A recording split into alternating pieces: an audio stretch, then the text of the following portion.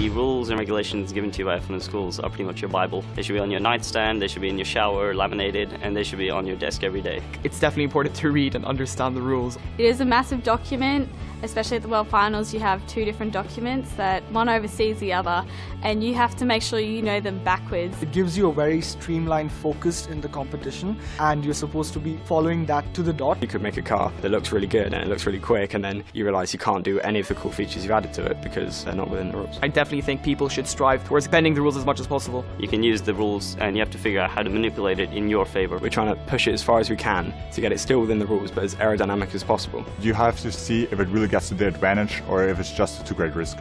Some rules are critical rules. This means if you break those rules, you instantly cannot get fastest car, first place, best engineered car. And that's instantly just a massive hit to the team. Every rule that you break, especially critical regulations, could cost your team a huge bulk of the competition. It's heartbreaking when you get docked points and penalties, because you know those points could have been that extra track on the rules and regulations, and those penalties could be the difference between first and second.